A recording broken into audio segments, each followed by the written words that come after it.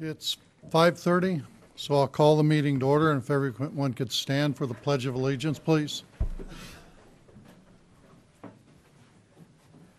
I pledge allegiance to the flag of the United States of America and to the republic for which it stands, one nation, under God, indivisible, with liberty and justice for all.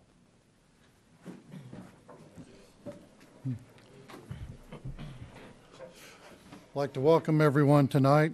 Next item on the agenda is the adoption of the agenda. We have one modification so far, and I'd like to move item E under number 4, items for commission action, to be the first item before item A. Do the commissioners have any other modifications? None for me, sir. None for me, Leonard. Okay. With that, could I have a motion? I make a motion that we adopt the agenda. We move item E before A. Okay, I have a motion. Do I have a second? I'll second. All in favor signify by saying aye. Aye. Motion carried. Next item on the agenda is common consent agenda. Do I have a motion? I make a motion that we approve the common consent agenda. I'll second. All in favor signify by saying aye. Aye. Aye. Opposed? Motion carried. Next item on the agenda is presentation of the 2017 audit. Good evening. Neil Phillips of Jared Gilmore and Phillips prepared your independent audit for this year. There is a couple letters that's in your audit. Let's skip past those letters and dive right into the blue book there. Would these be, in the past we've had a management plan, is that what? Yep, those are management letter and presentation letters. I was going to Okay. come back to those towards the end. Okay. Okay. Page 1 and 2 is the independent auditor's report. The first paragraph talking about what we audited being the City of Independence as of December 31st, 2017. The second paragraph talks about management's responsibilities and the fact that everything in this document, they're your numbers, your representations with what happened during the year and how you ended the year. The next couple of paragraphs talks about the auditor's responsibilities and the fact that we audit following auditing standards that are generally accepted in the United States of America. And then we also follow what they call the Kansas Municipal Audit and Accounting Guide. Down towards the bottom, you're going to see a bold heading that says Basis for Adverse Opinion on Generally Accepted Accounting Principles. The city actually does not follow GAAP, Generally Accepted Accounting Principles. Mm-hmm. In the state of Kansas, we follow what we call the regulatory basis of accounting. It's kind of a hybrid of cash basis. It's cash basis accounting, but it also includes encumbrances and any obligations of the city. They call it Kansas cash basis and budget laws because it comes down to two things with the statute. You can't spend the money unless you already have it set aside, and you can't spend the money unless you have public approval. That's the budget basis. Go through that public approval usually through in August when you do your budgets. But and then that's why your capital projects are specifically approved, because they don't get budgeted in that normal process, but you actually have public approval with each individual one. So I'm going to have you turn to page 2, third paragraph down, unmodified opinion on the regulatory basis of accounting. In our opinion, the financial statement referred to above present fairly in all material respects the aggregate cash and unencumbered cash balances of the City of Independence as of December 31st, 2017, the aggregate receipts and expenditures for the year then ended in accordance with the financial reporting provisions of the Kansas Municipal Audit and Accounting Guide described in Note 1. So what you have there is what they call an unmodified opinion on the regulatory basis of accounting. And you say, what does that mean to me? Well, that means based on the testing we did, we feel like the numbers that are presented on page 3 and 4, and actually you'll read later through the entire book, are a materially accurate representation of what happened during the year and how you ended the year based on the testing we did. So we feel like the numbers you have before you are accurate. The last paragraph talks about the supplemental information, and that does tell you that we did audit everything that's been in in the bound book when you read through that paragraph. Page 3 and 4, it brings everything up into one statement format. This is to show users at a glance that you are in compliance with the cash basis laws. That's what the KMAG actually deems this statement. If you look at let's see, it's the 5th column over from the left there, you've got ending unencumbered cash. So just at a glance, if you look down through there, if any of those funds ended negative, that would be in violation of Kansas statute. As you're glancing down through there, you are going to see that the city did have a couple funds that ended up being negative. And just like everything, there's always an exception to the rule. If you have a signed grant agreement or a signed loan agreement or signed bonds, you are allowed to go negative because you're waiting on that reimbursement. Because most of your grants, require you to spend the money, then they mail you a check later to reimburse you. In your case, as you glance down through there, you're going to see all of your funds that are listed there are grant funds or loan funds in which you did have proceeds coming back in 2018 that would have covered those deficits. I do like statement number 1. They changed this a few years ago. They changed the titles a little bit. I think it helps the users understand the financial statement a little better. Like the very top line is your general fund. You can see there it started the year out $1.7 million. We brought in 6.2, spent 7.8, so ended the year with $88,000 of cash, unencumbered cash. That's what a lot of times you guys will refer to as your cash carryover. We talk about cash carryover amounts, or sometimes you'll hear it called reserves. You actually ended the year with $88,000 in the general fund. The next section there, and that's what I think is kind of neat about this, because as we talk about the fact that the city has $8.7 million of unencumbered cash balances, we only had $88,000 in the general fund. This next section, they call it special purpose funds. And most of those funds are collected for a specific purpose.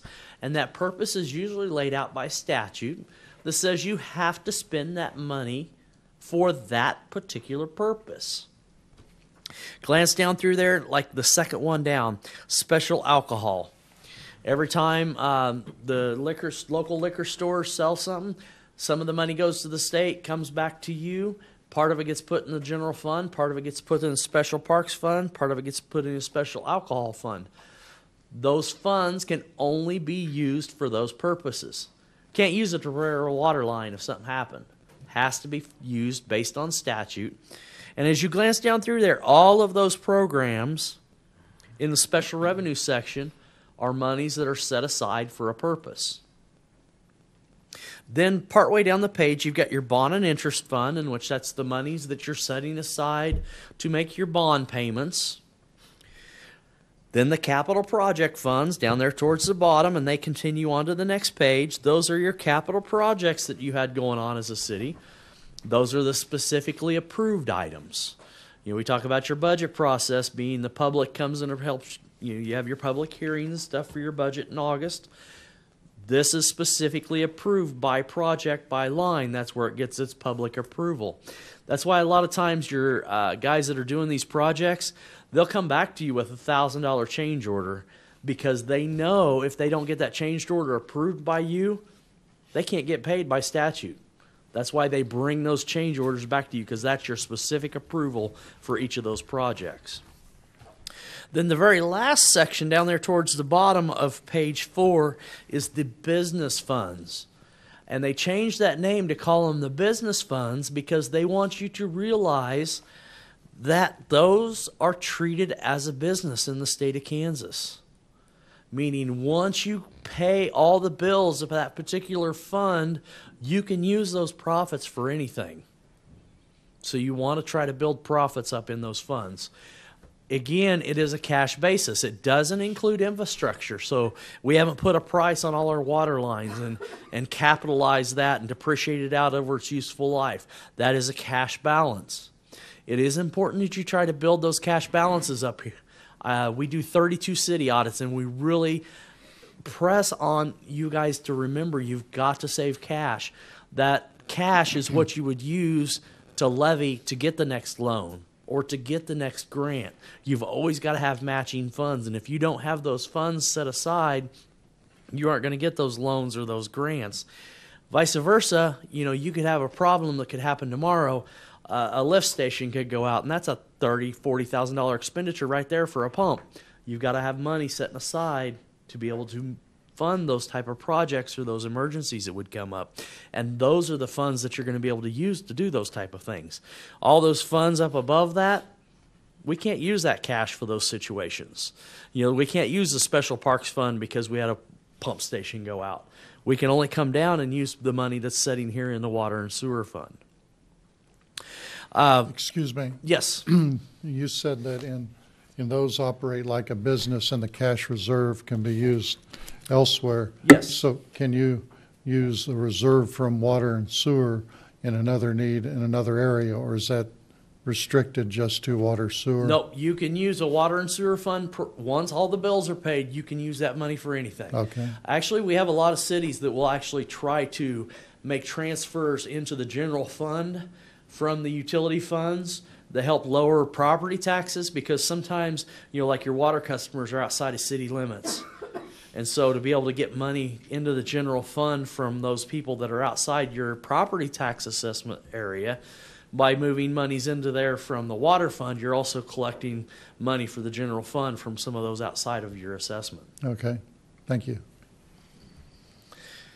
So like I said, $8.7 million of unencumbered cash carryover. But you got to remember, as you're looking back up through there, cash balances by fund. I am going to point out the general fund sitting at $88,000.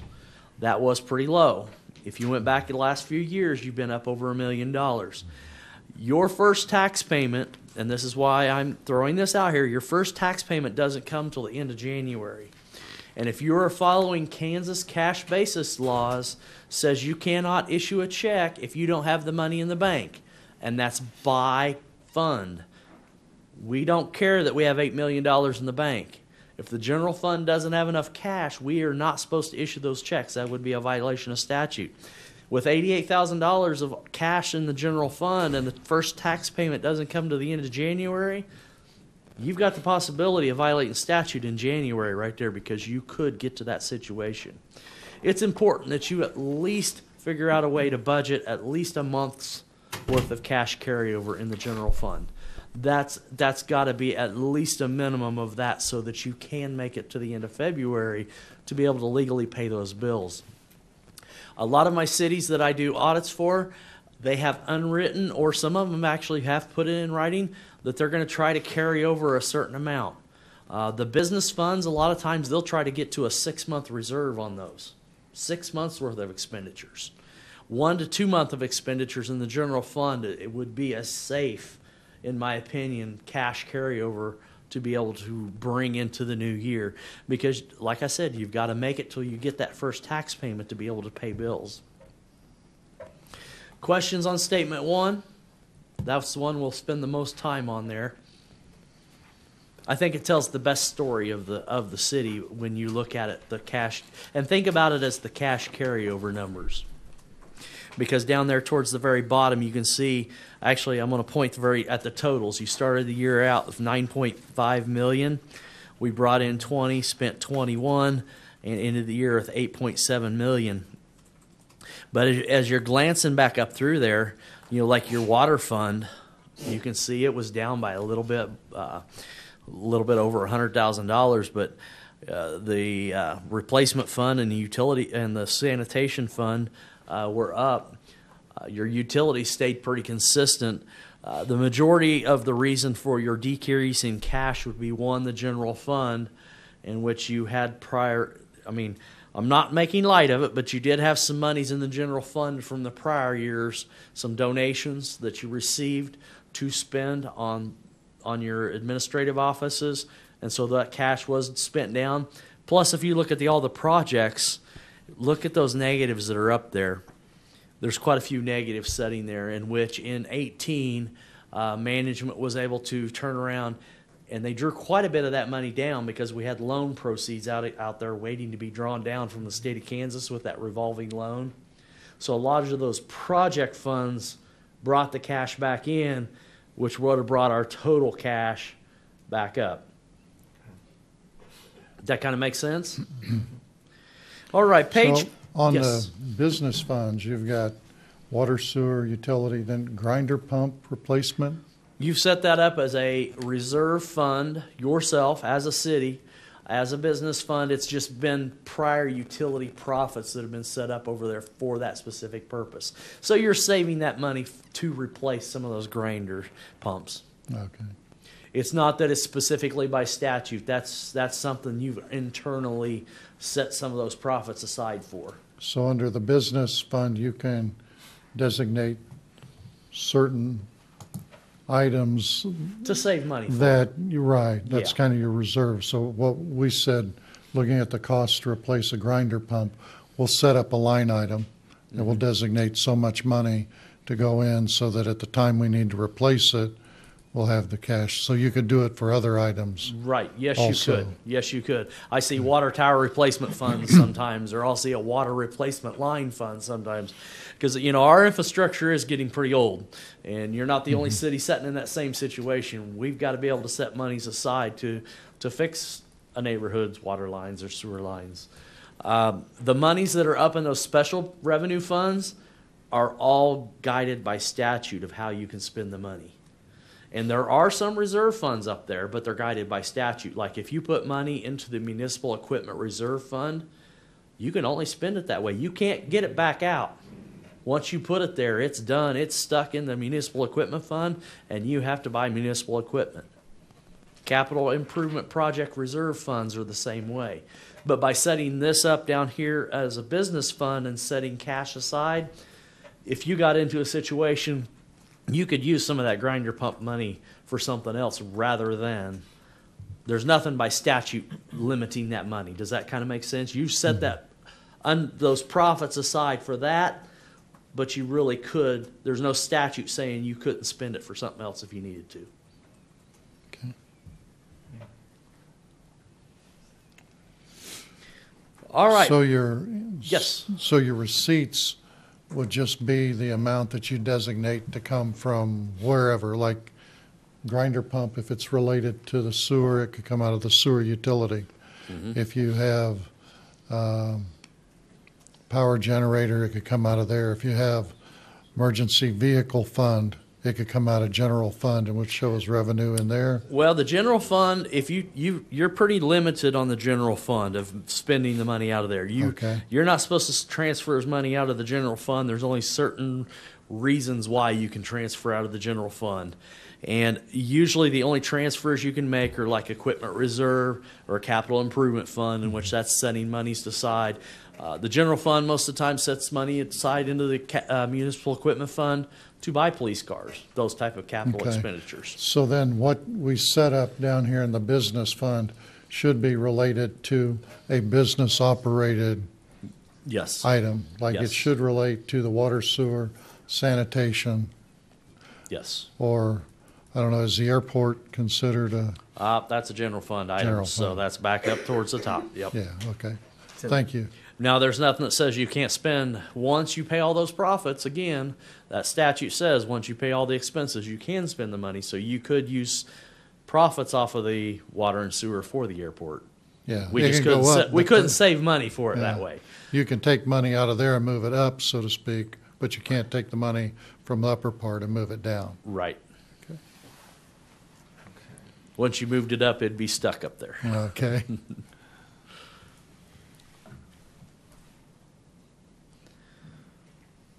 All right, page 5 starts into the footnotes. The words to back up the numbers. Footnote number 1 is the largest. If you pick up, I would say probably 95% of the cities in the state of Kansas, you're going to see the same footnote if footnote number 1, because it describes what Kansas cash basis and budget laws are. Talks about the differences between GAAP and cash basis. Talks about your budget process. It's got dates in there. Turn to page 8, footnote number 2, starts getting into information that's specific to the city. The first one, we talk about compliance with Kansas statutes. And as you read down through there, you're going to see that we talk about the cash violations that are up in the front of the financial statements. But then about halfway through there, it says, however, there is an exception, KSA 10-1,116 allows you to go negative in certain situations. Those certain situations, like I said, grant agreement, loan agreement, something that's signed saying you're going to get reimbursed. Very last sentence, though, we do note that you did violate Kansas Statute 792935 in the general fund, in which you did spend more than what you had budgeted for. It is not a penal statute. Nobody's going to go to jail over it. We would tell you we would like to not see you do that. I have seen an instance where a city had did it for 4 or 5 years in a row. You'll usually get a letter from the state that says stop doing that. But it's important that we try not to, because that's our public approval. In your case, you did have some monies. That was those donation monies that were received in the prior year and you spent in 17. Management really feels like that's why they went over budget. If you get those donations in the same year you spend it, it can be what they call a budget extender, so it would make that budget bigger. But once they cross the fiscal year, you've then got to do a new budget or do an amended budget to be able to spend them. So if we would have spent them in the same year we got them, it would have been okay. But since we crossed the year, we got the donations in the prior year and spent them in the new year, we probably really should have amended our budget. Minor mistake. I don't, it's not a big deal in my mind. It's just important that we do watch that and don't let it happen habitually. The top of the next page, we did note that you also violated a Kansas statute with your publication of financial statements. As a city, we are required to publish in the local newspaper our financial statements within 30 days after the end of the year. And last year, we had noted that you had not published or they were late, so we're making that disclosure there. Footnote number 3 talks about deposits and investments. You are limited as a city of how we can invest our money and where we can invest our money. And the first couple of paragraphs talks about that fact. The last paragraph on page 9 actually talks about what they call the concentration of credit risk. Well, a concentration of credit risk happens because we have more than 5% of our funds at any one bank. In your case, you had all of your monies held at 2 banks, and which did help that risk. FDIC steps up and helps with a piece of that, in which you recovered $500,000 with securities pledged. Then the other $13 million that you had as cash in bank, and that you always got to remember that's cash in bank prior to outstanding checks, outstanding deposits, all those type of things. All of that money was covered with securities pledged, meaning if the bank failed, the city would have got all their funds back. The top of the next page talks about refunding bonds. Your bonds, the 2016 A bonds, refunded the 2010 A bonds. According to your books and records, you have paid those off, but that money's sitting in escrow waiting to actually call those bonds. And so we're required to disclose that, yes, they've been defeased, but they still have not been paid off according to the state of $1.8 million. That money's sitting in an account, in a trust account, earning interest, waiting to pay those off. Page 11 gets kind of small. A lot of information on page 11. It's all the long-term debt of the city. It breaks it down by the different types. You have 3 different types. You have general obligation bonds, some revolving loans, and then capital leases down there towards the bottom. All allowable vehicles to use to get money for the city to finance. You can see there we started the year out with $12,093,000. We issued $250,000 as an additional capital lease during this last year. Paid it down by 1.4, so actually ended the year with $10,931,000 of long-term debt for the city. And the next 2 pages show the payoff of that debt. It's always listed in 5-year increments. You got the next 5 years, and then there are 5-year chunks after that, because you know you do most of your city planning in 5-year phases. And so this kind of helps you lay out and see what payments are going to be made. Glance down there towards the bottom with total principal and interest, you can see there you're right about what 1.6 million, 1.5, 1.4, 1.3. A lot of times your bond counsel will try to keep those bond payments level when they're setting up payments for any new debt. And actually on page 13, the only thing that's on page 13 there is the water revolving loan. At December 31st, 2017, you still had $604,000 of loan proceeds yet to be drawn down. So that was money that you could still draw on your water and sewer projects.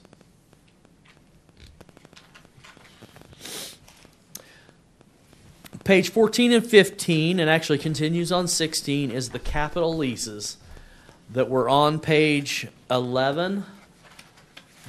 I actually like the disclosure that's on page 11 a little better because it shows your principal, beginning principal minus your payments equals your ending balance, less, and then it shows your interest paid. Well, this is another disclosure requirement on pages 14, 15, and 16 of that exact same information, but in the required format to show this is the total payment you see you have left, this is the imputed interest that's in it, and then the net present value of each of those different capital leases that are out there. So I'm not going to go through each one of those. Footnote number 7 talks about industrial revenue bonds. You do have some bonds. You had 6 industrial revenue bonds at December 31st, 2017. We talk about the fact that they were outstanding, but there is no obligation of the city to pay, in which they had 6 of them at $18,725,000. You did rent a few items there in footnote number 8. We talk about operating leases being rent. In your case, you had a postage machine last year that you were renting, in which you have future payments. So we disclose down there to the bottom, that's the future payments on that postage machine, and which we've made an obligation for. That is an operating lease, not a capital lease. We're not going to own that postage machine in the end.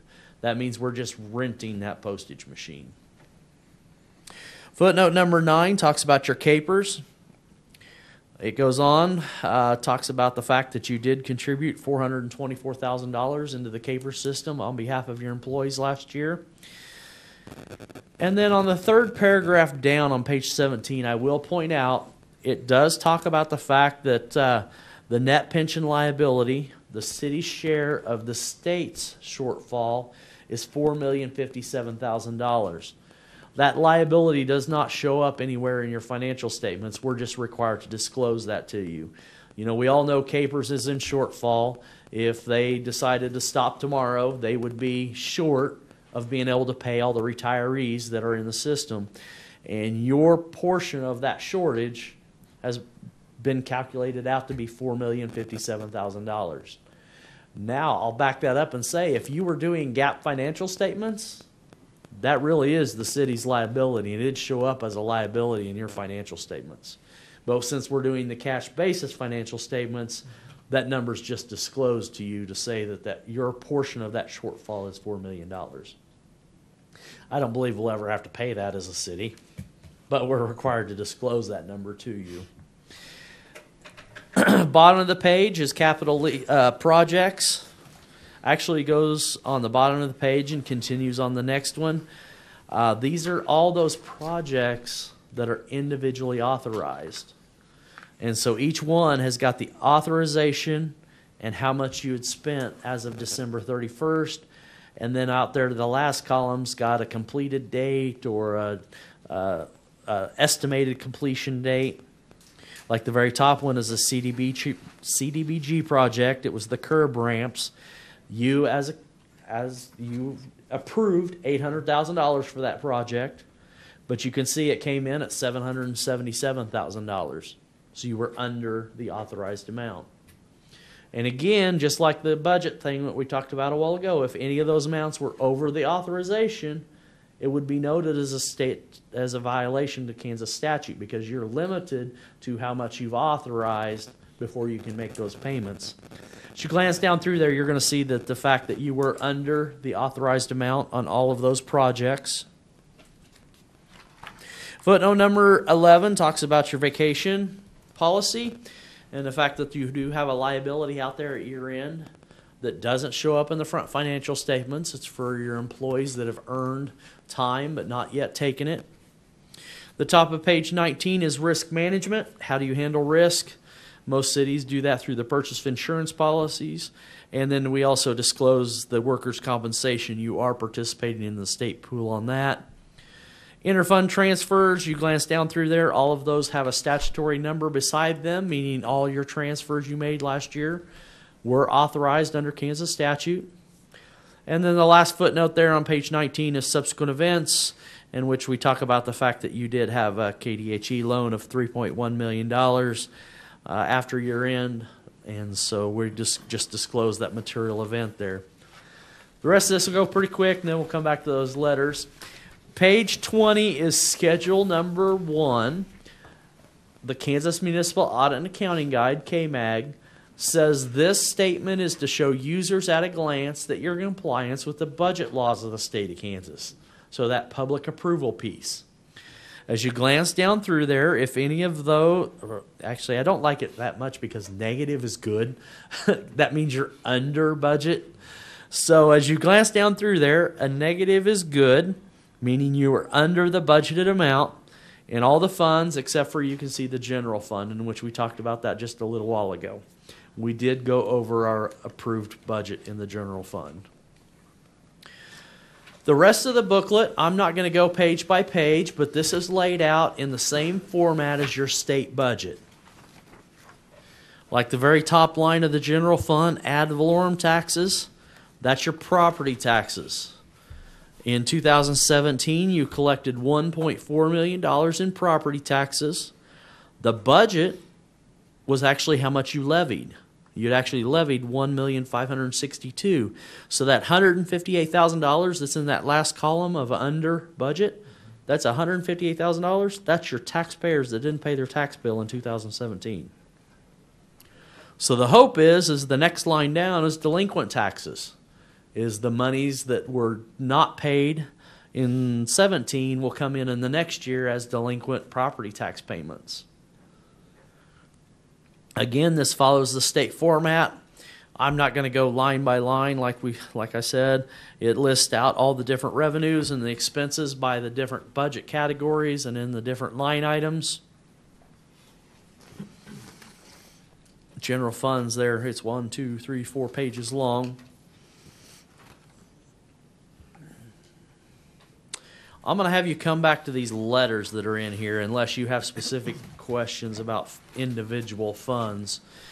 And actually, after we get done with this meeting, if you decide you have a question tomorrow, Mike's been very helpful in making sure that he knows where the numbers came from, and he should be able to answer your question. But if not, you could always call or email me to help answer a question that you would have.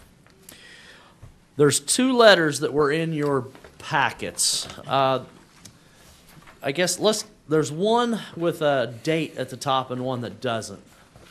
The one with the date, let's talk about it real quick. This is what they call the presentation letter, in which in the past, if we had any problems during the audit, we would be required to come to you orally and talk to you about it. Or now required, as legal's got involved with everything, we got to put it in writing to talk about how management cooperated with us, difficulties we had, any adjustments we had. I'm kind of making light of this letter because it's in your packets only. This letter doesn't go out to the public. It doesn't go to our grantors, to our funders. But as you read through this letter, it talks about the fact that we didn't have to consult any outside accountants because you're doing something crazy with your books. It's a boilerplate letter, but it's important that you do read through it. Starting on the third page of that letter is the adjustments of where the numbers were when you last seen them to how they show up in the little blue book. Then the very last section of that is what they call the management representation letter, in which it used to be signed between the auditors and management. We're now required to disclose that to you so you can see it. I always call it the reminder letter because as management reads through it before they sign that, they should have talked to the auditor about everything that was applicable in it. Meaning they're reading that paragraph that says there was no fraud during the last year. If there was, they should have talked to me. But when they read that paragraph and before they sign, they think, yeah, I didn't have any fraud, so we didn't need to talk to the auditor about that. There's a paragraph about lawsuits. So did you talk to me about all the lawsuits that are out there? Conflicts of interest, laws and regulations, grant agreements. There's a big long list there. That is a boilerplate letter because we didn't have any of those type of situations that arose. But we are required to disclose that so you can see what disclosures and representations have been made between the auditor and management. The other letter that's in there, a lot of people refer to it as the management letter. Actually, it's a little more complicated than that. It's called like a SAS 116 communications with those charged with governance letter. We talk about internal controls in this letter, things that we could see and need improvement with the city with internal controls. And, you know, as we came in as your auditor, you just got your last year's audit and you had some items that came to light there. And so as we go through these, some of these are going to be repeat because, you know, we didn't come in till so late. Management went through most of the year without fixing those situations because they weren't pointed out until most of the year was already taken care of with that 17.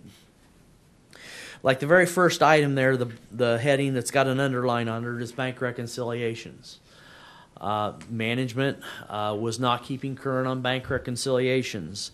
Bank reconciliations are a very important internal control. That's where fraud would happen, is with cash. It's important that it's looked at, signed off on, and done in a timely manner so that you can watch what's happening with your cash account. We just make a recommendation that we feel like timely reconciliations are important. When we were here, we ended up leaving before we were done with the audit because the bank reconciliations weren't done. We left it with management.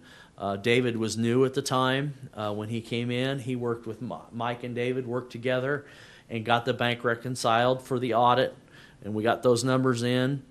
We've made adjustments to get these numbers to coincide with those bank reconciliations, and then management has brought those up.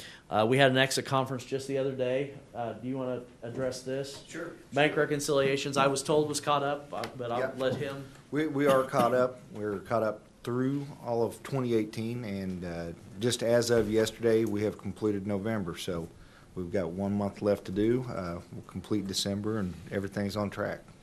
And we'll stay the course on that. Which that's really good news. I mean, because before we were a year behind, we're, you know, within the first few days of the new month, banks are reconciled. Now, I have not tested that, so I can't attest to it.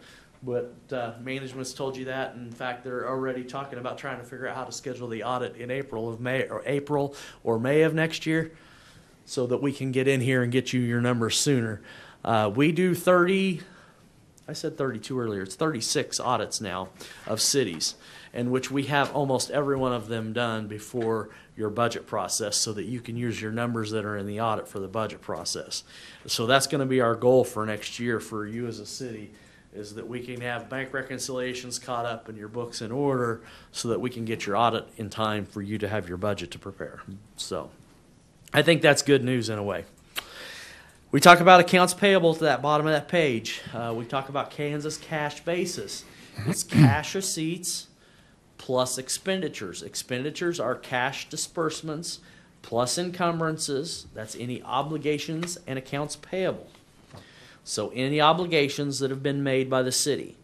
In the past, your books were not in the process or ability to record accounts payable and to get those obligations put back to the proper budget period.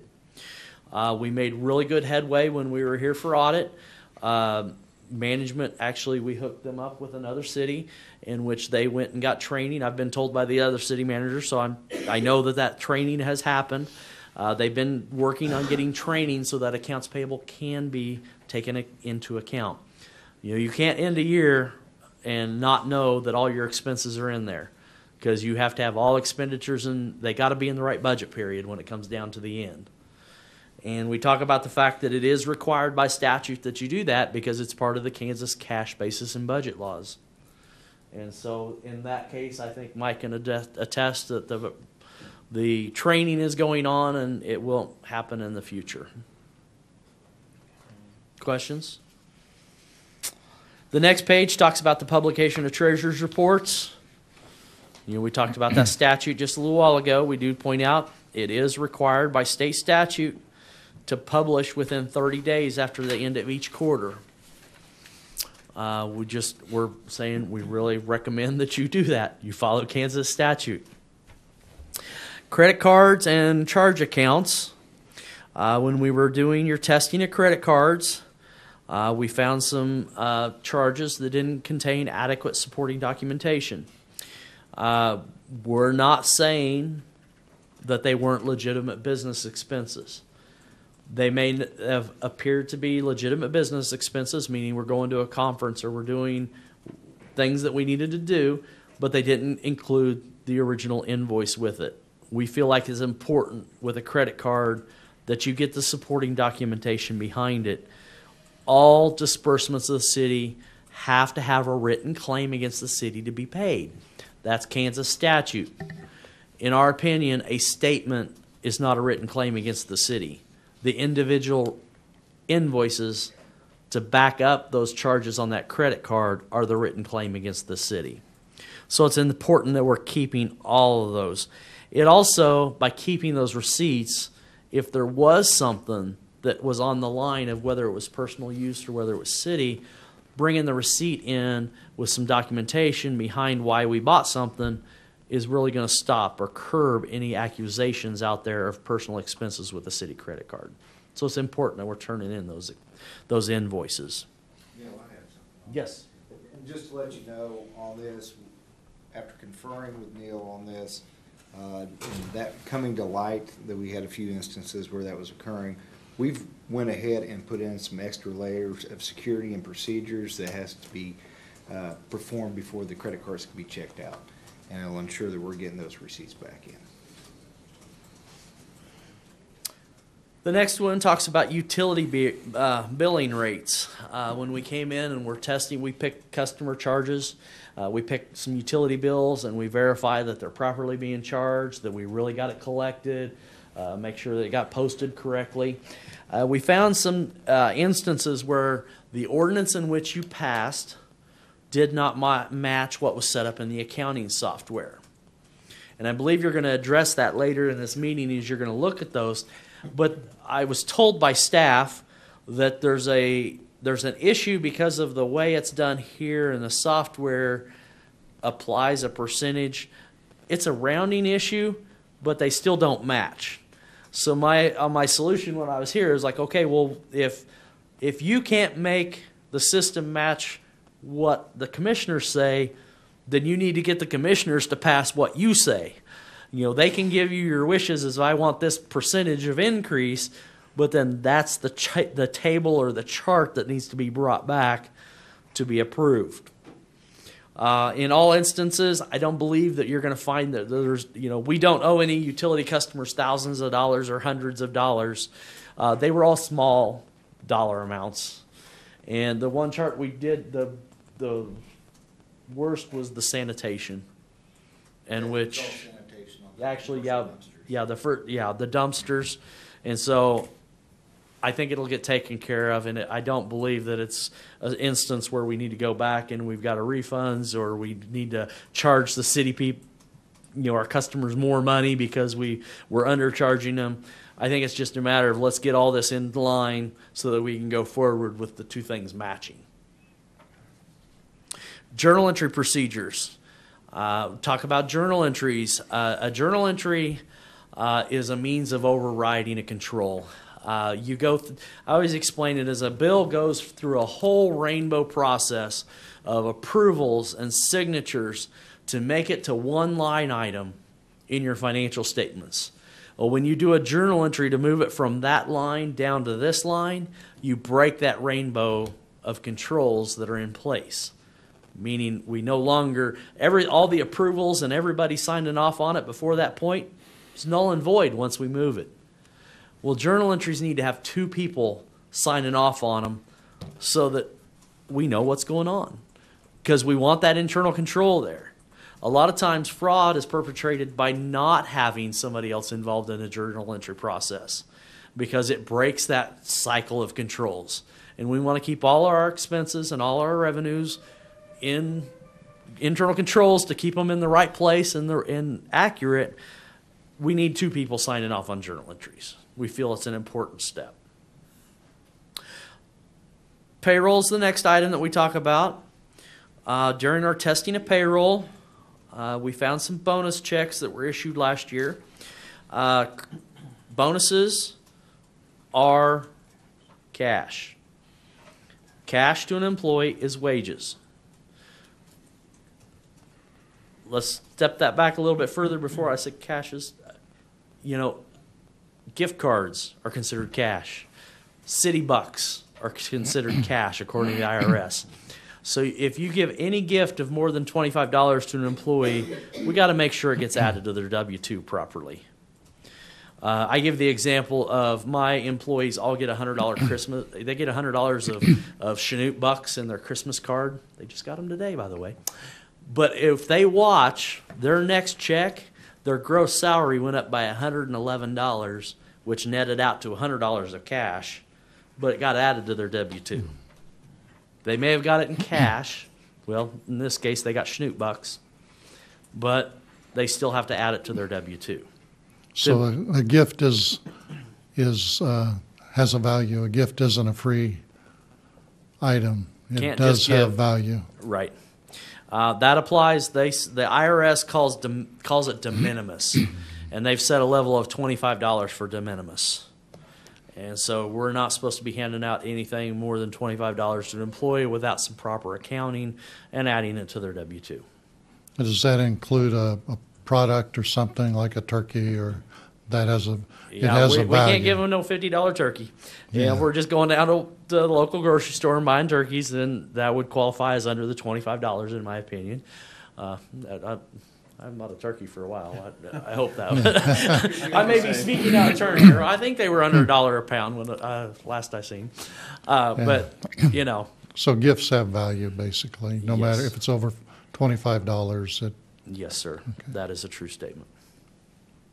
Just got to be added to the W-2. And your employee ends up paying the income tax on it.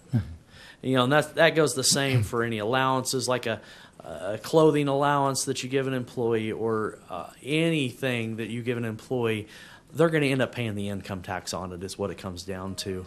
We have a city that they were giving suits to their detectives. They were buying the suit. And we were telling them they had to add it to the W-2s, and the detective said, well, I just don't want the suit. I said, well, wait a minute. You're only having to pay, you're in a 15% tax bracket, and 5 for the state, 15 for there. That's 20%. So they're buying you a $200 suit, and you're paying $40 for it. That's quite a fringe. But it is supposed to be included on the W-2. And it's an accumulation over the year, not a just one time. That would be cutting some hairs. It's any gift over $25 is what the rule says. If you split it between 20 gifts of $24.99, I don't know. I'm not a lawyer to tell you one way or the other. The rule says $25, a $25 gift. Yeah, that's it. So, bottom of the page, we talk about your 941s. That's the quarterly reporting of payroll. Your quarterly reporting of payroll reports your wages and the withholdings that have been out of the employee's checks. When you send in your W-3, which that's the summary of all your W-2s. It comes up and puts a total on the front page. Makes it easy for the IRS and Department of Labor. That gets mailed in. Your 4 quarters of 941s will be added up by the Department of Labor to make sure that they match what you told the IRS. And in your case, when you add up the 4 quarters of 941s, they don't equal the W-3, which will take usually a couple years to catch. Department of Labor is a little slower in getting that information from.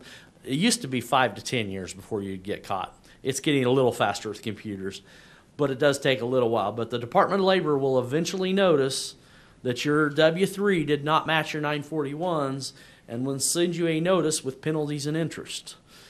We think that you should go back and analyze that and figure out what we need to amend. Do we need to amend 941s? Do we need to amend W-2s? What instance do we need to amend? In your case, it was a very small dollar amount. It was, and we have determined that dollar amount. It was less than $230. Brenda is in the process. We were hoping we'd have that finished up today. But she's in the process of determining the exact where the breakdown was on that. We will get that fixed and completed before the end of the year. Yeah, the problem is it's only $230, but when you start adding penalties and interest on that over time, the IRS doesn't charge you 3% interest like a bank or something. It's like 18% a month or something. It's something crazy. But it's important that you do get it fixed because that will build up to be a bigger dollar amount. We recommend that you go ahead and take care of it now.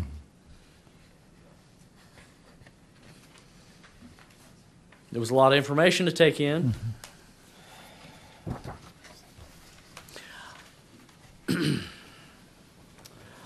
Truthfully, I think you have some processes in place. Like I said, I have not audited 18, but with discussions with management and the things that we've seen happening, the training that's going on, the bank reconciliations being done timely, that's awesome.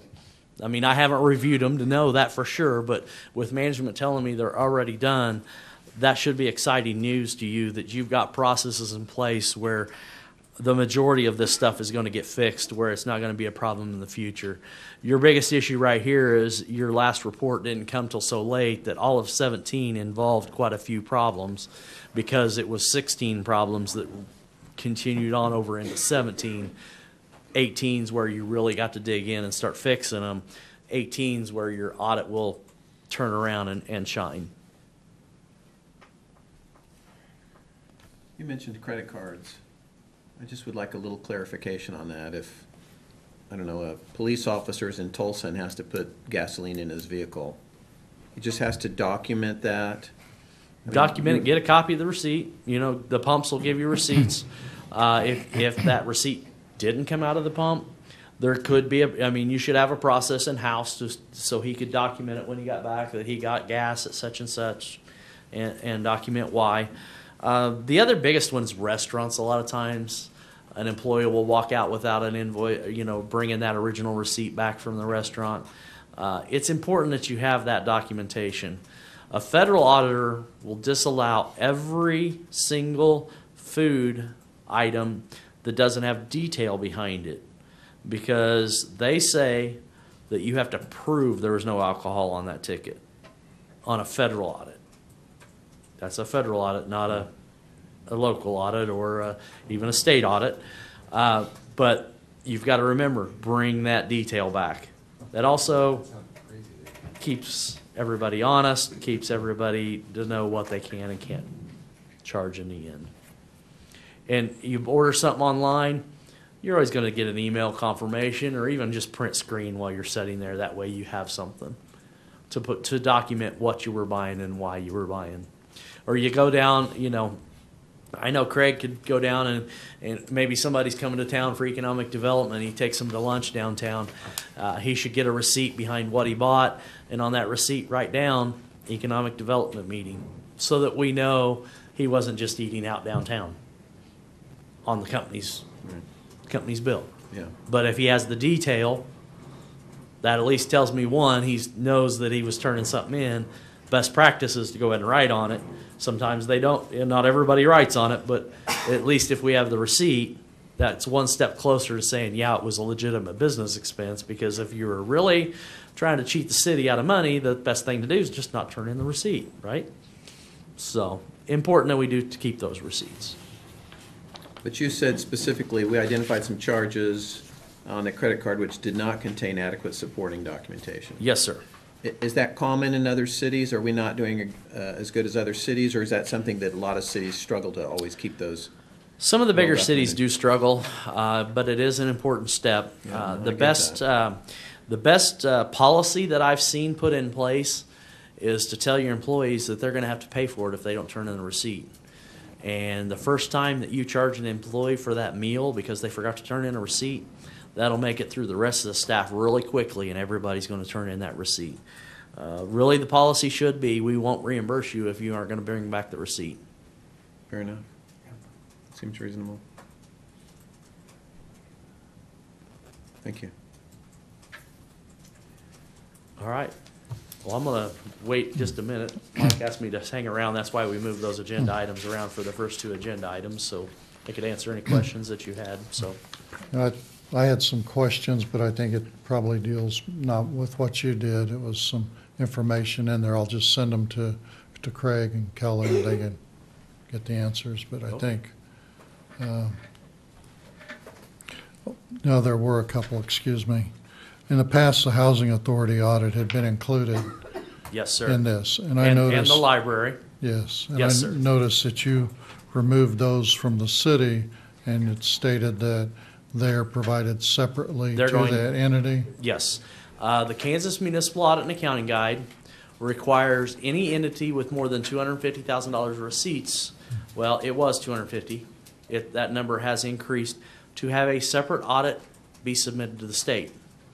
Now, I can't answer for past auditors or past accountants or past people, but we're going to follow the rule, and they're going to get a separate audit, in my opinion. Okay. So I did not want to include them in here. We prepared a separate audit in which you were able to then submit to the state to follow statute with the requirement that they have a separate audit. So on those, I guess not as much with the library, but in the past, we had been handling all the expenses for the Housing Authority. You are So- you are still the fiscal person for the authority. You're still writing the majority of their checks and recording those revenues, and we do take that into account when we're doing the audit for them. But we more feel that you're the fiscal agent for the Housing Authority because they have their own separate board and they are making their own separate decisions. Their expenses do come through you on a monthly basis, so you can approve them. But their board has ultimate responsibility for those expenses. So for our audit, it's more of an in and out, Yes. a receipt from the Housing Authority, and even though there are various receipts and various expenses, our concern is just that one number of what comes in to respond to it and how much goes out and provide that information. Then the separate audit that it's conducted of actual how all that's used. Yes. That's not our, And they actually have separate bank accounts. And so, like, when that money comes in, it gets deposited into their accounts, not into your accounts. So they have their own federal ID numbers, their own cash in bank is their own money. You literally have been just doing the accounting for them. so we're writing checks from separate accounts, not city accounts? Well, we'll write them from the city accounts, and then they'll write us a check to reimburse us. I understand, Yeah. okay. We run it through our process because it's easier. Then those expenses get reimbursed. Okay. Then the statement maybe is a little confusing on page 5 about the Housing Authority can sue and can be sued and can buy, sell, or lease real estate. By state statute, they are their own board, and they can do that.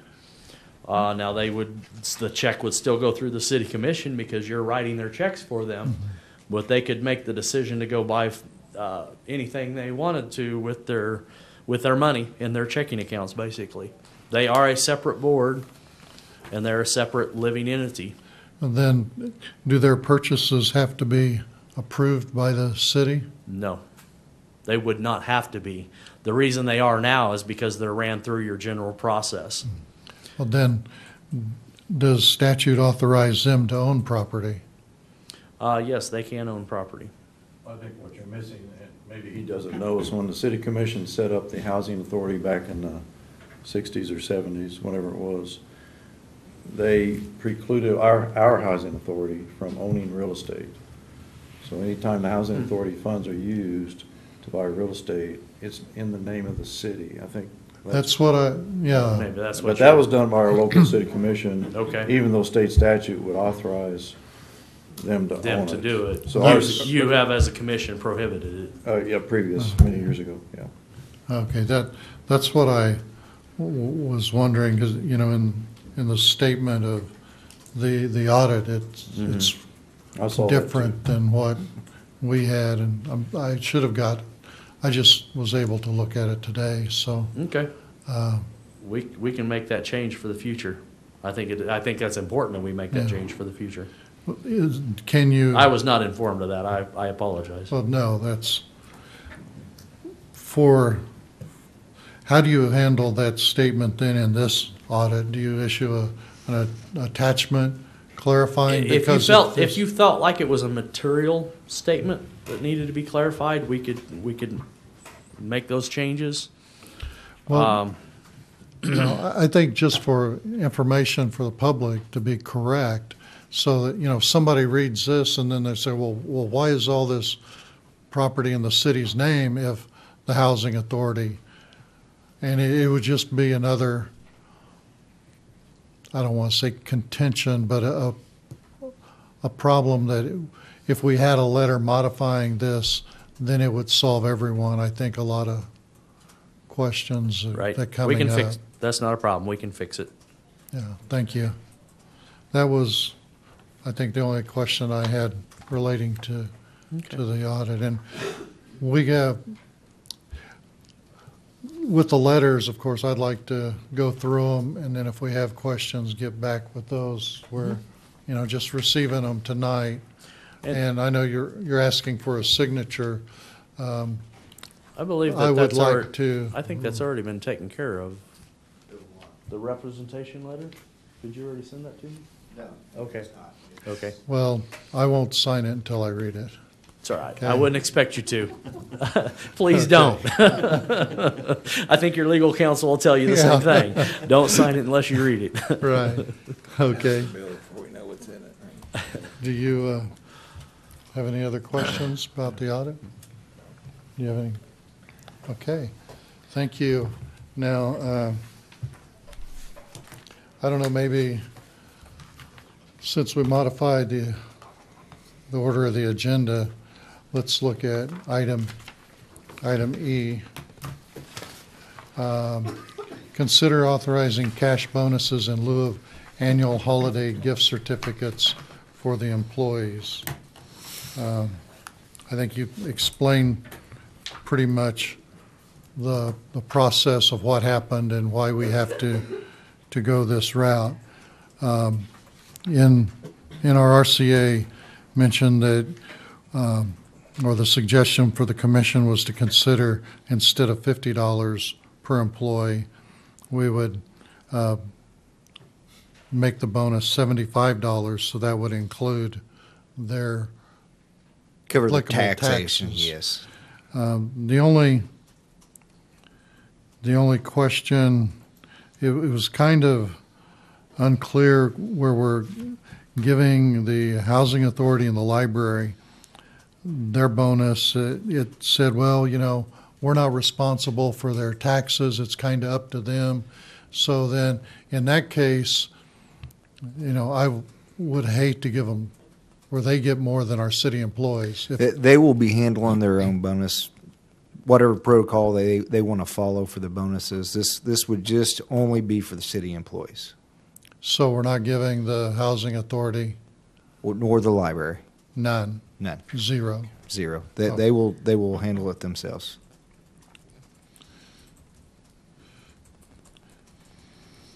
Okay, because that, I guess when I I read it, it still read like we were going to give the $75 across the board. But Yeah, I think maybe initially, and I didn't catch that before the RCA went out, but Okay. the decision was made, of course, on the library. We don't do their payroll, so therefore Right. we couldn't do that for them. Right. And then secondly, with the housing authority, that they have determined that they're just going to handle it however they choose to do it, but it Okay. won't be through the payroll. So then when we look at a motion, it will be reflected only to the City City of employees. Independence employees. Absolutely. Okay. And I heard Neil say we could still do the gift certificates. There's nothing saying we can't do that. Yeah, there's nothing to preclude us from doing that. However, because this is such a new revelation and examining our payroll system, we're not real sure how to accomplish that. Yeah, it's- Getting that in there without actually Right. having a cash in there. Right. So we'll look at it, but the timing was such that we felt like this was the best and easiest way to move forward with it. yeah, so that it shows up on all your, That's right. And so it'll just be part of their check, and they can use it as they would the Main Street bucks. Okay. So it would just be included in their payroll check and increase. That's correct. Basically, a Yeah. $75 and the applicable taxes will come. Okay. Do you have any questions? No, that answers it Any right further there. questions? no, sir. Okay, if we have no further questions, then I'll entertain a motion. I move that we authorize $75 cash bonuses in lieu of the annual holiday gift certificates for city employees. Okay, I have a motion. Do I have a second? Second? Motion is second. All in favor signify by saying aye. Aye. Opposed? Motion carried. Now, item A, consider adopting ordinance modifying water, sewer, and sanitation rates was, There's a little story behind all three of them. Of course, we went over the sanitation rates tonight and why we're bringing that to you to get the two systems aligned between the ordinances and the fee schedule within that ordinance and then back within our system. We were unaware of some of the limitations that we experienced in the system. We're aware of those now, so we're aligning those, and we can make sure that there any future changes with increases would be reflected correctly. But we are reflecting them correctly now in this change. The water rates and the sewer rates, this is not as a result of anything from the audit. Back this summer when we approved the 2019 budget, we had programmed a 6.5% increase for 2019 when we approved the water rates back in 2017. Through agreement of the commissioners, we reduced that increase for 2019 on the water rates from 6.5% down to 6%. So in order to do that, we are updating the fee schedule to reflect that change, the 6% increase as opposed to 6.5%.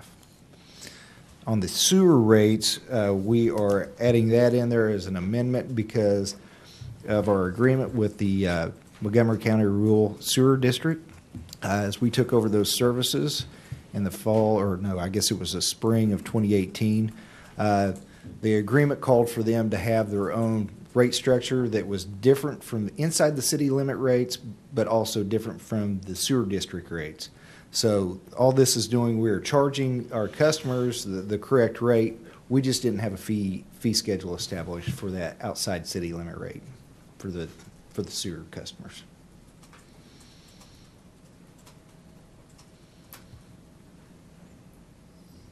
any questions?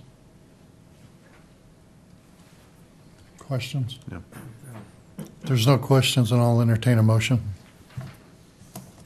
I move to adopt ordinances modifying water, sewer, and sanitation rates as proposed. I'll second.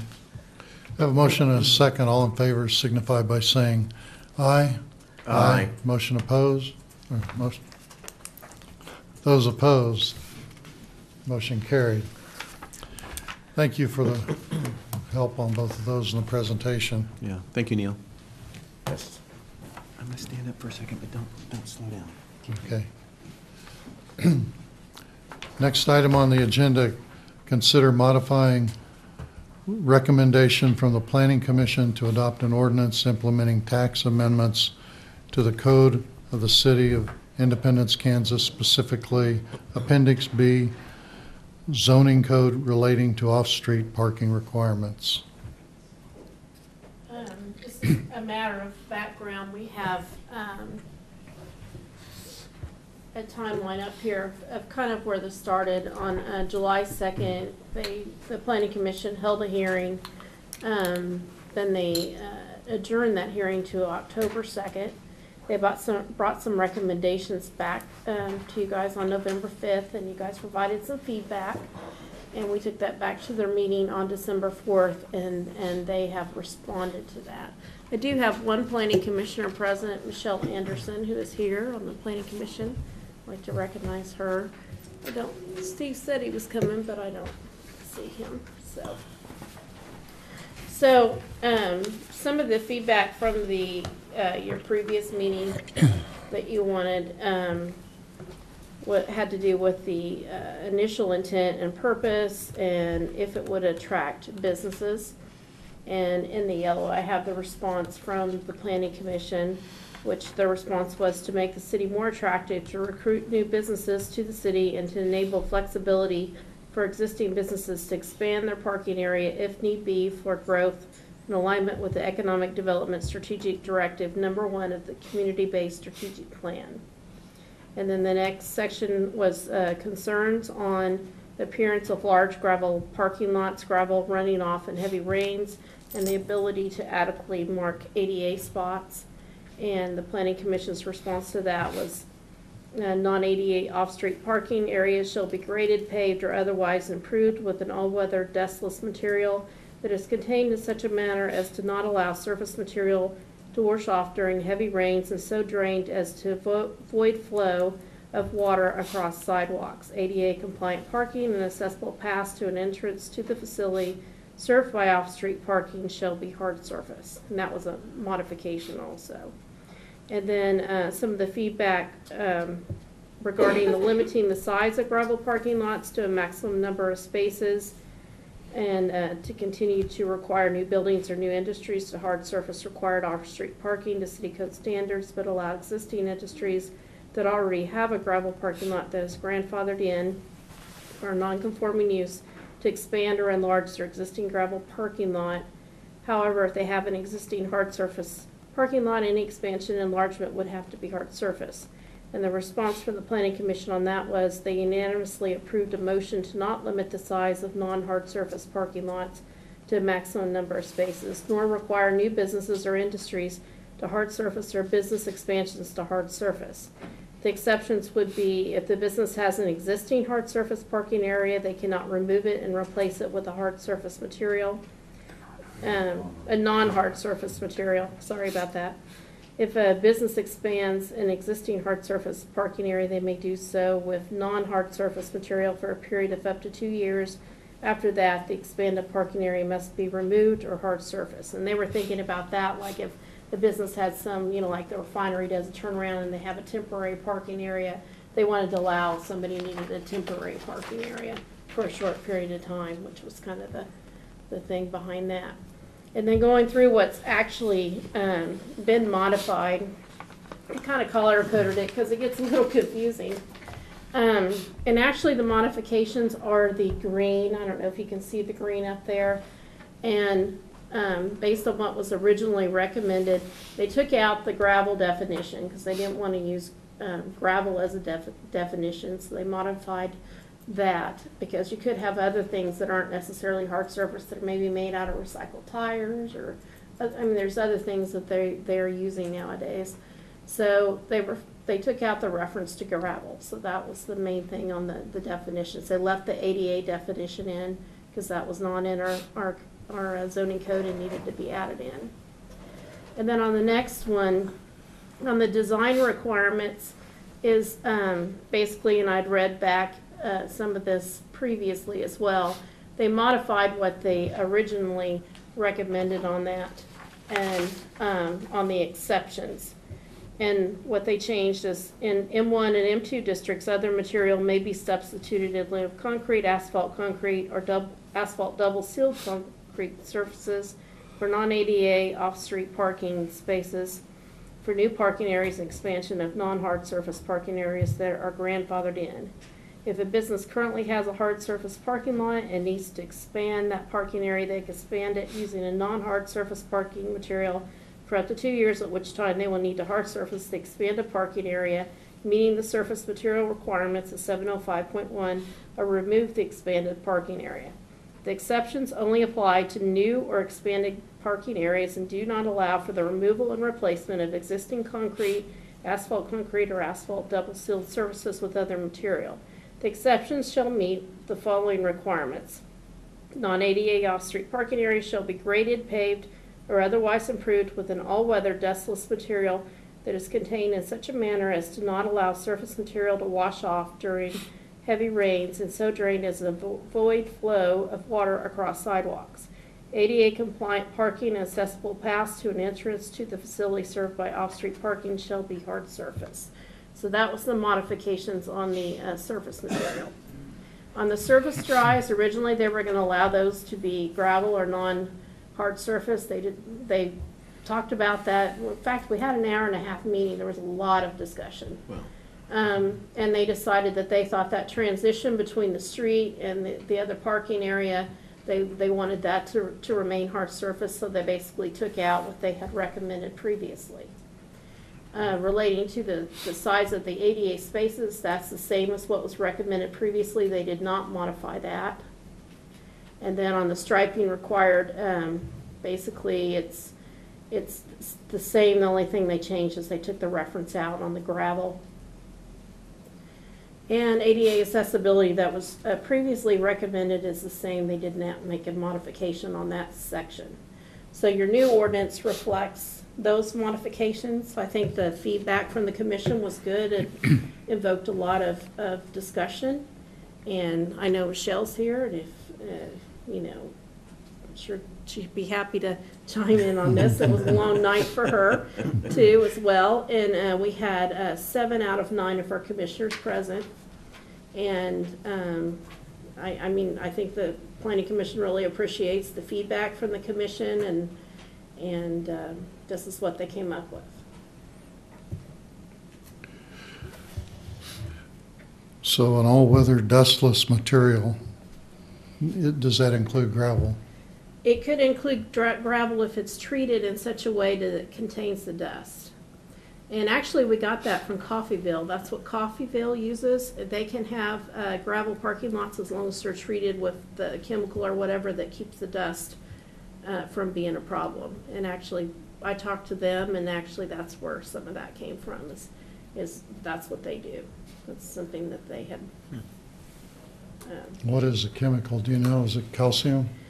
I don't know. Mike's here. He might know the name of the chemical, because I think we treated some of our roads with it before. What is it? So.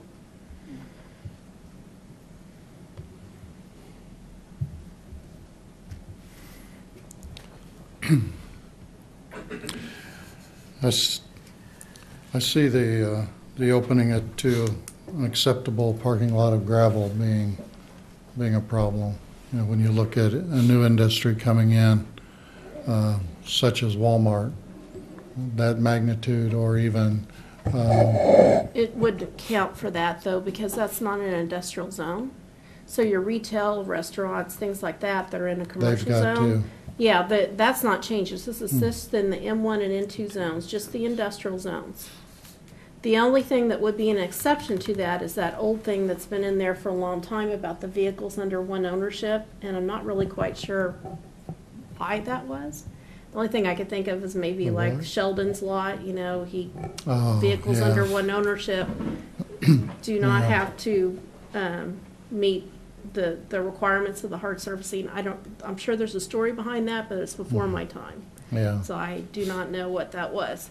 But it is still there, but we did make some modifications so that even that one would have to meet this, you know, making sure the gravel's contained and the service drives still have to be hard surface. So we kind of made the exceptions apply to any non-hard surface parking area. Yeah. See, when you open up the gravel, and even with the calcium chloride, it depends upon the traffic because the gravel still rotates and moves, and as it does that, it loosens the fines and even rain and the deterioration, and then the problems that we have in our spaces associating maintenance from the moving gravel, and then the enforcement of making sure it continually sprayed.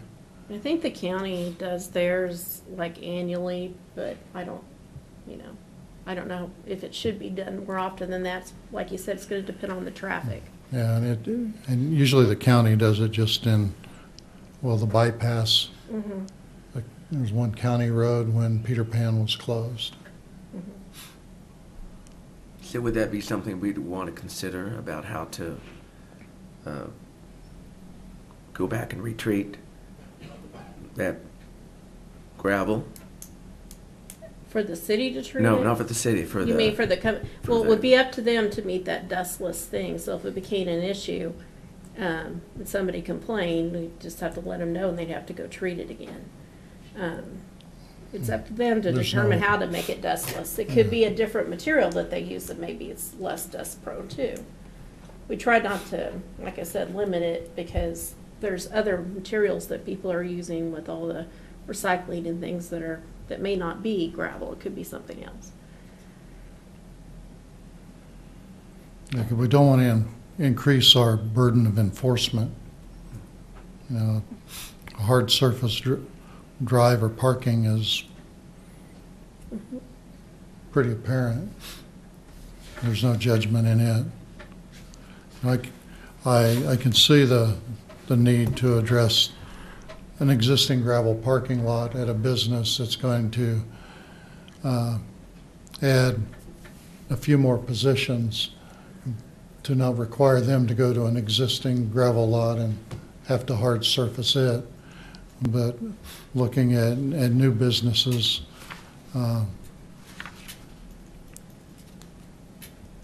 it's just a little different with the dust and maintenance, and we don't want to increase our problems. I know that the alleys that we have that are still gravel and streets in the rains, it's a continuing washing problem out onto the pavement. Well, and then we do, the county has that gravel parking lot, but it's actually in a residential zone, and their Yeah. conditional use permit that was extended ends the end of this year. So if this, for instance, had went through, then if they had that rezoned, then they could potentially meet it as long as they did their service drives and things in and treated it so it wasn't an issue. So, it would resolve that issue, because currently, at the end of the year, then they're supposed to have that hard surfaced. Right. Questions? It's a tough one. It is. I certainly want to do anything we can to encourage new industry. But on my block, there's only my family and my next door neighbor that use our alley. And it's, it's gravel and it's, it's bad. Even if it gets bladed and it looks really good, a couple months later it looks bad again. And that's not really carrying much traffic at all. So I like the way they say this, shall be graded, paved, or otherwise improved with all-weather dust material that's contained, so as not to allow surface material to wash off during heavy rains. I just don't know how you do all that. I'm not a gravel expert, but this makes it sound like it's doable, but I don't know how. Or is this just wishful thinking? Well, like I said, we borrowed some of it from Coffeyville, and they Yeah. said that the ones that have the gravel lots over there treat it. And And it hasn't been a problem for them. They're pleased with it, the way they do it. Well, yeah, I talked to one of their employees that. And so he didn't indicate that they have problems with it. And this is just in the M1 and M2 Yeah, that's areas. just be industrial zones. industrial zones. That's what Coffeyville does. Go down to Tempting, really tempting. I see your gravel. Yeah, I just have a problem with the gravel. In the long term, it's going to be an issue. It's going to cause us more enforcement. more supervision, another chance of contention with property owners to make sure it's graded, to what level to maintain runoff on a soft lot, that it drains the proper way, and dust. And Well, it's created some contention already because you have some illegal ones around, Yeah. so. But you have some also that have been grandfathered in that's been there for several years. I mean, the city facilities, they have gravel lots and have for years. And if we pave it, we're making a much bigger water runoff issue. Yes, it's not as permeable. Right. Huge difference. Well, I don't know. They, more questions? a couple of the planning commissioners had talked to a company over in Chinook called Horizon, and they said that they had talked to the plant manager, and part of the reason for locating there is because they didn't have to pave the lot. Now, I didn't talk to them personally, but that was stated in the meeting. Yeah, I'm sure it's very expensive. My Yeah. new ADA ramp I just got the bill for today. Wow. Mhm. Yeah. And you can't park very many cars on that, right? No.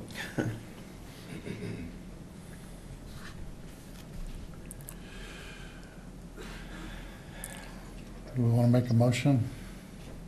Do I have a motion? If there's no more discussion. I'll make a motion. Let's see.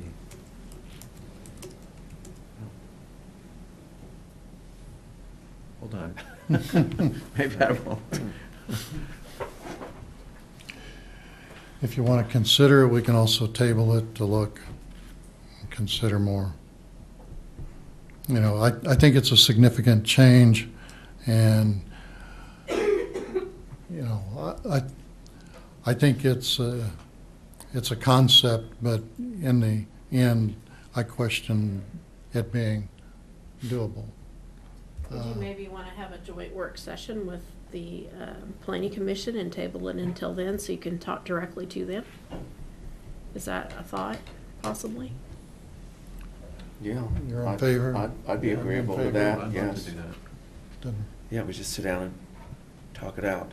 Okay, so you can table that till I can get a date that Right. everybody's available. Probably would be sometime in January. Would that be okay? Yeah, Yep. that's fine. Okay. Okay.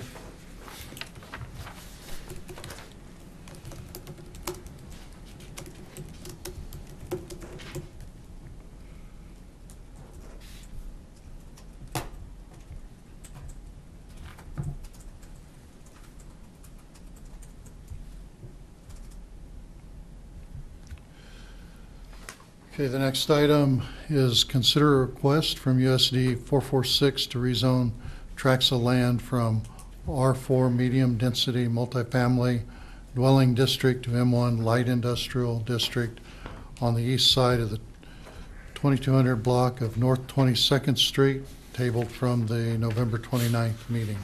And Rusty Arnold is here representing the applicant. And if you have any questions of him, I'm sure he can answer those for you.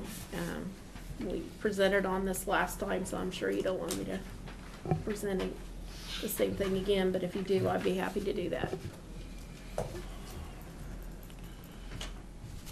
Did you have a chance to go by and look at it? Uh-huh. Yes. Yeah, I went by today too. I guess might as well just jump in. This is a difficult, anytime dealing with zoning. There's a lot of issues we need to consider when we look at rezoning a piece of property. Looking at the comprehensive plan that was developed, what at that time they saw of migration and development of the city, looking at compatible uses. When the areas are designated, they took into consideration the infrastructure and access to the site. Some of the things noted in our packet dealing with accessibility on arterial streets, the land use. There's some issues. You know, this is, for me, looking at the site, it's a difficult consideration. When you look at straight land use, it's not compatible with the surrounding area. It's not associating itself with another light industrial zone. And when we look at long-term land use changes, we need to look at what all can go in there. Anything in the future that's acceptable to M1 zone can go in that site.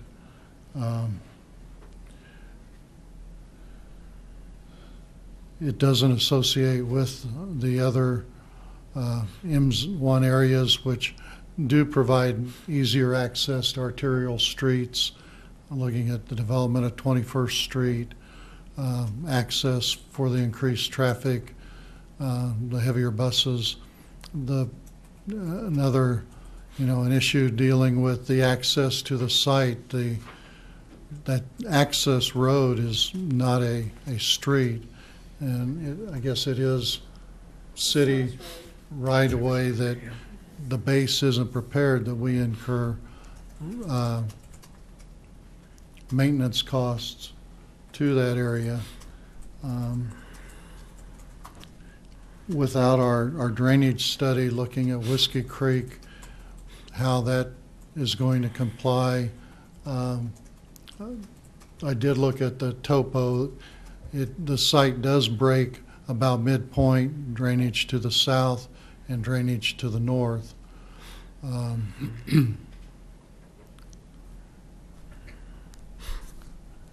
Maybe where the darker land is, that's about the break that goes south, and the light color drains north. I guess to sum up, what I'm saying is I don't think the M1 zone is compatible with the area when you look at just straight fact relating to M1 zones and comprehensive plan and land use.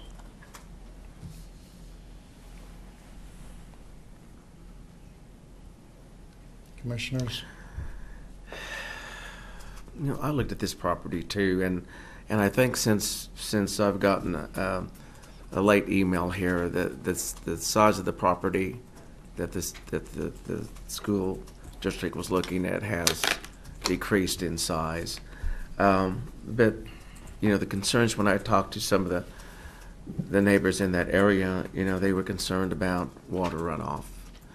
And part of that water is going into the Whiskey Creek area. I know there's going to be a water study done on this, but we have issues from the start to the finish of Whiskey Creek, and that we're just in the process of addressing what we're going to need to do from the beginning to the end, and what's going to be feasible for us to do money-wise to address some of these issues. And so we don't have a water study, so there's what's to say that's going to be the impact of, if this project would go ahead, what would be the impact of the water flow into the creek, and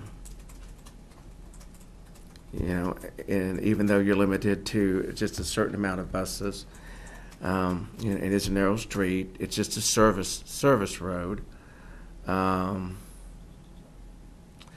There's just a lot of unknowns associated with this that really aren't answered. It's like, go ahead and approve it, and then we'll look at what the outcomes might potentially be after it's already done, because we really don't have a definitive answers as to what this is looking like. And I understand they got buses on order, and they need to come up with a solution for this. I understand that too, but there's other issues here in addition to that that we need to consider, and we really need to look at everything in totality in making our decision.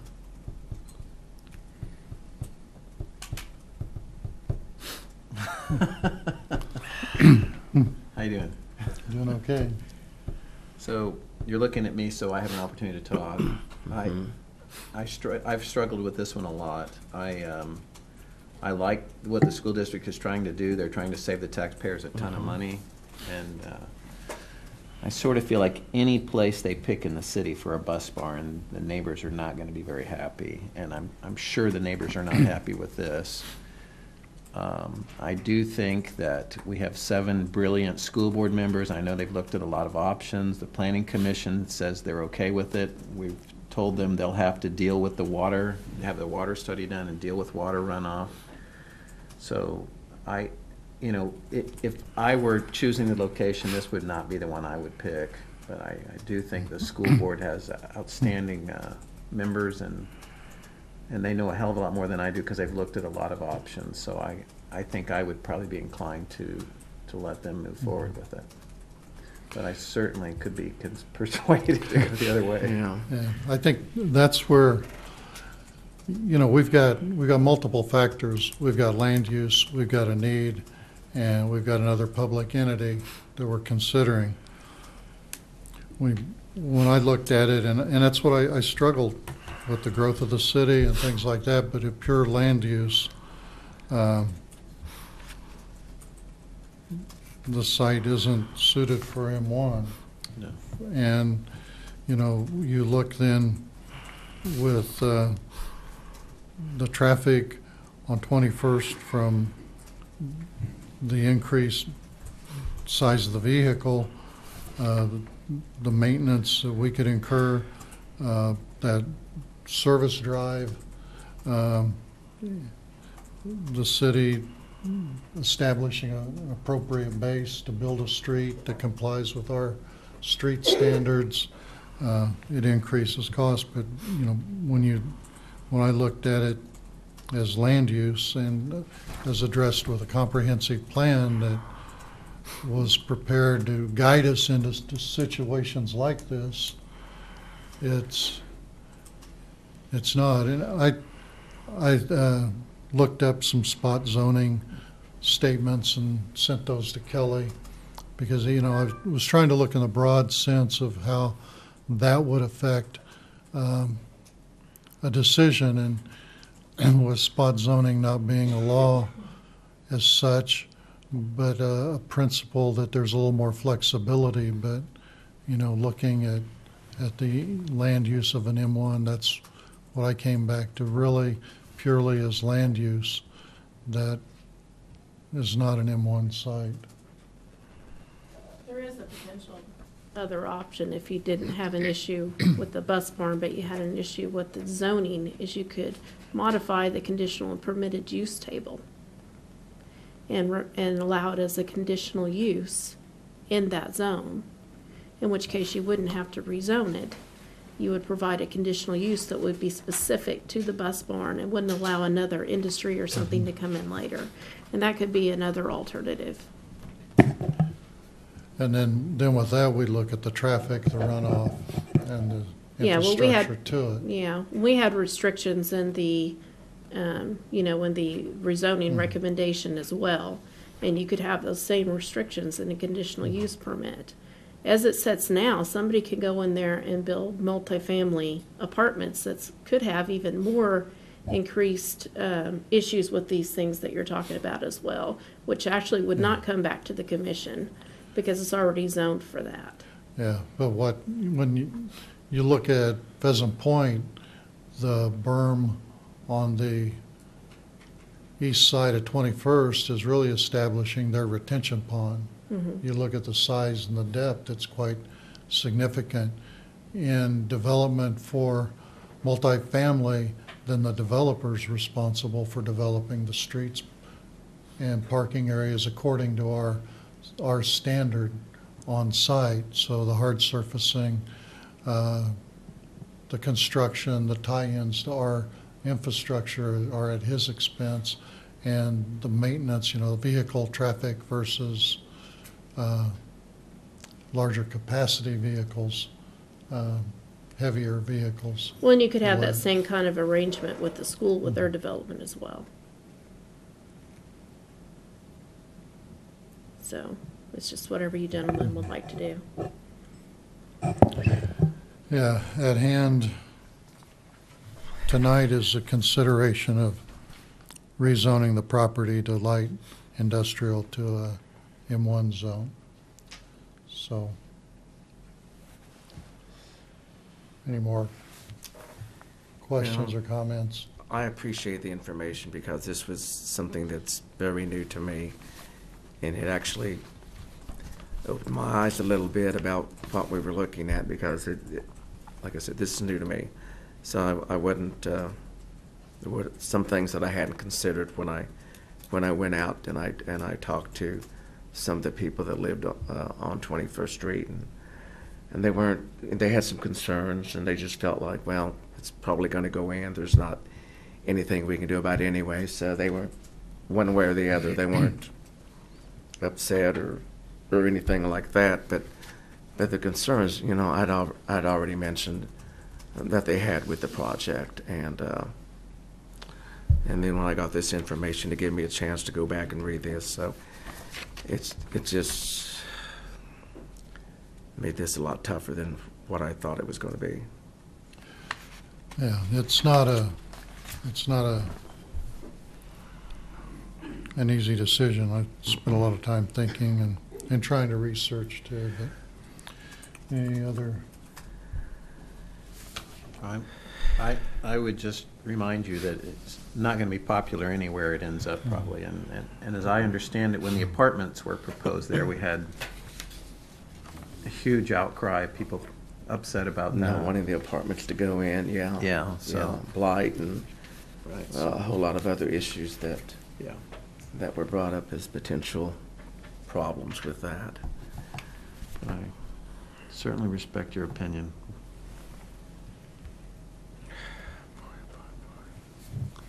So if there's no more discussion, I'll entertain a motion. I move that we approve the request from USD 446 to rezone tracts of land from R4, medium-density multifamily dwelling district, to M1, light industrial district on the east side of 2200 block of North 21st Street. Okay, I have a motion. Do I have a second?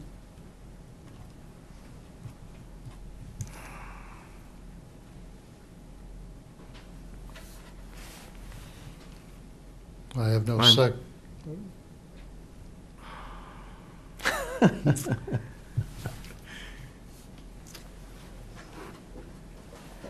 You Do I know, have a second?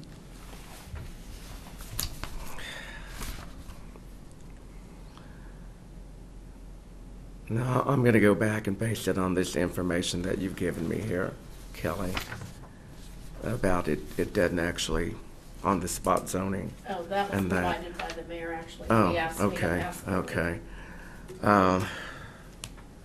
It doesn't actually, Do we want further Reply. discussion?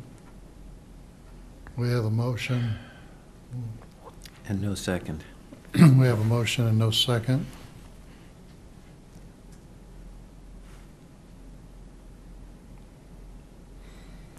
Well, the motion failed for lack of second.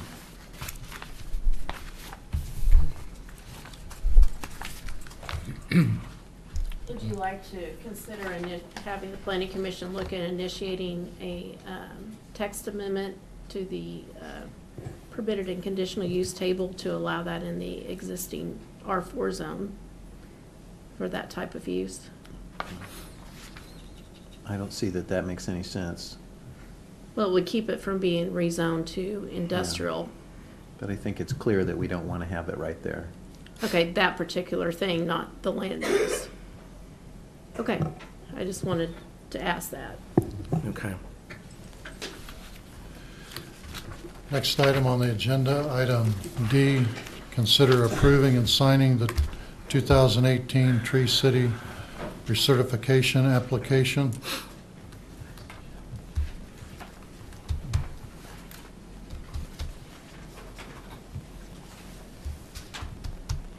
Our tree board president. Good evening. I'm Leslie Fox, Chairman of the Independence Tree Board.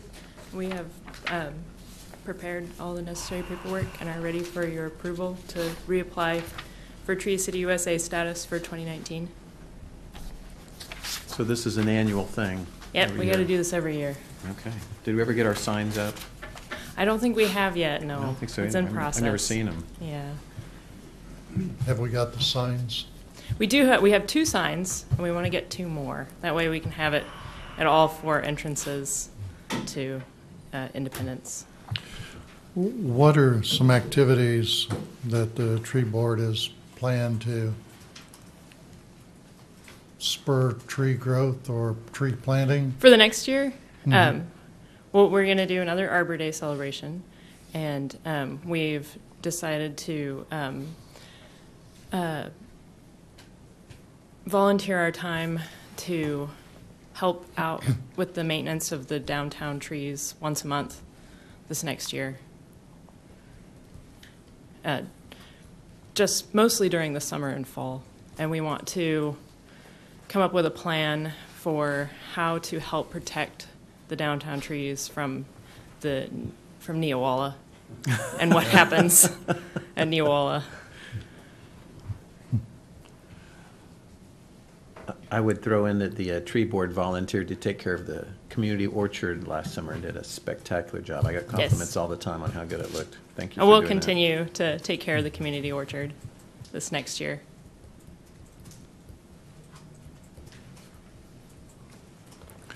Have you looked about at the trees along Oak Street where the medians are, of trying to get some trees established there to kind of, the old ones look kind of weathered? We did or- talk about that briefly. The trees probably will have to be replaced Mhm. was the, Yeah.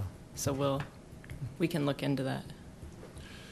So according to our information, the tree program costs no additional funds. No, we That don't. We're able to utilize funds that are already in the budget Yes. for maintaining limb removal, brush, and pickup, so that by being certified as a tree city, it's no Yes. additional funds required. Yeah, all of the funds in the budget are already funds that the city has already approved through Okay. other means. So, any further questions? If not, I'll entertain a motion. I move that we approve the 2018 Tree City recertification application and authorize the mayor to sign it. Second? I have a motion and a second. All in favor signify by saying aye. Aye. Opposed? Motion carried. Thank you, sir. Thank you. Appreciate all you guys are doing. Thank you. Next item on the agenda are city board minutes. Any questions from the commission regarding any of the minutes? None. City manager comments? I have no comments in here. Commissioner comments? None for me. None for me. Let's see.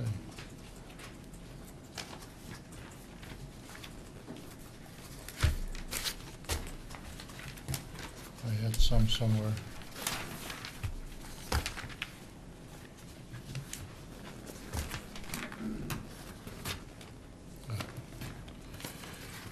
The 2 meetings back, I asked about the project bid schedules.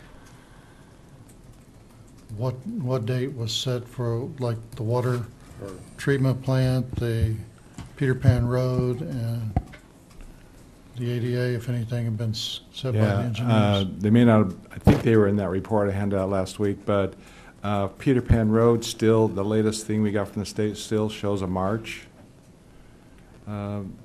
bid date. The water treatment plant, we opened bids today at 2 o'clock, had 3 bidders. So we'll be coming back with a recommendation on that contract. On City Hall, the bid opening for the Phase 1 there will be February 7th. Okay.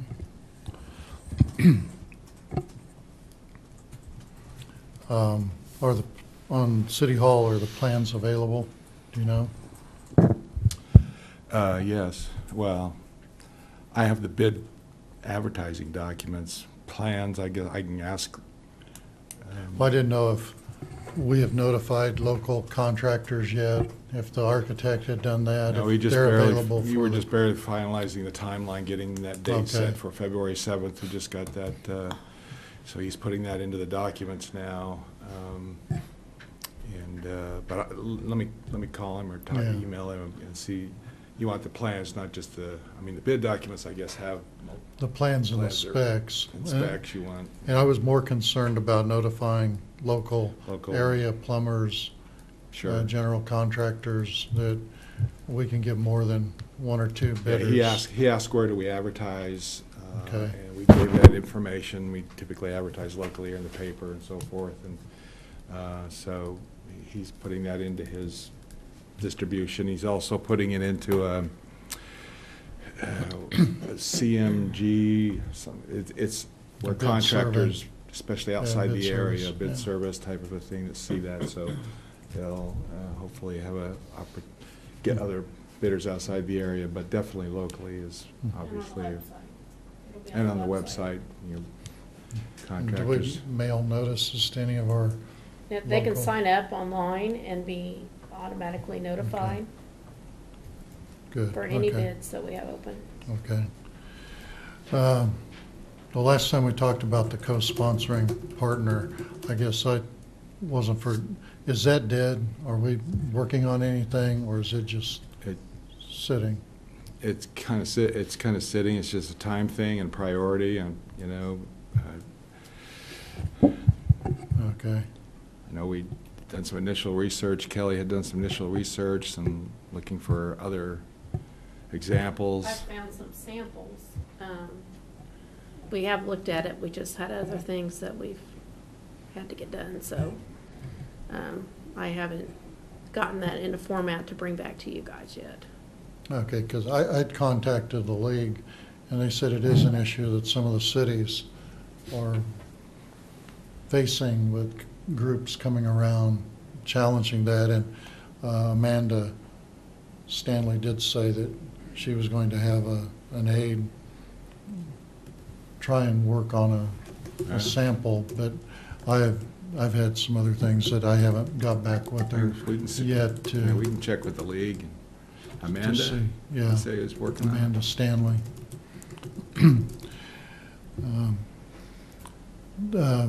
City Hall Phase 2 and the direction for that, looking at the emergency service, where we go, a general discussion. Commissioners, do we want to have that in a special meeting, or do we want to have it part of a commission meeting? I'd love to have a special meeting on that one, Okay. myself. Yeah, same here. Okay, let's consider a special meeting. Let's get through, let's bring it up to discussion at the first meeting in January, get through all the holidays. And Sounds then good. we'll look at setting a date that we can sit down, give us time to go back through our report from Trainer, Mhm. look at some of our previous information, Okay. and then we can have a direction. I think we need to look, definitely Phase 2, the emergency facility, and then also advertising maybe the sale of temporary City Hall too, start looking at that. But first meeting in January, we'll discuss a date, and that'll give us time to review and be prepared. That sounds great. Okay. I think that's all the questions, comments that I had. Public concerns, did we get any notices? Okay. Then the next item on the agenda is executive session, and the motion will be, I move that we recess for an executive session for discussion of employee performance pursuant to the non-elected personnel exception, KSA 75-4319B1. Will be in two forms. First, the commission, we need to conclude our previous executive session for We'll resume at 7:45, and this would be first with the three commissioners, so I've made a motion. Do I have a second? Second. All in favor, signify by saying aye. Aye. Motion carried.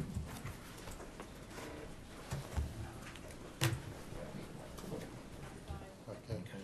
We're back in session. We're going to extend, let's say, another 10 minutes. Do I have a, With just the three commissioners? yeah. Yep. Do I have a second? Second. All in favor, signify by saying aye. Aye. Aye. Motion carried. So 10 minutes will be. 7:55. Okay, we're back in session. We'd like to extend executive session for 30 minutes and resume at 8:30. Is that 30 minutes? 8:25. 8:25, okay. And be with the commissioners and the city manager. Okay. So, got a motion, do I have a second? Second. All in favor, signify by saying aye. Aye. Motion carried. Yeah. Okay, we're back in session. There will be no public action taken from executive session tonight. That concludes our meeting. I'll entertain a motion for adjournment. So moved. Second. All in favor, signify by saying aye. Aye. Motion carried.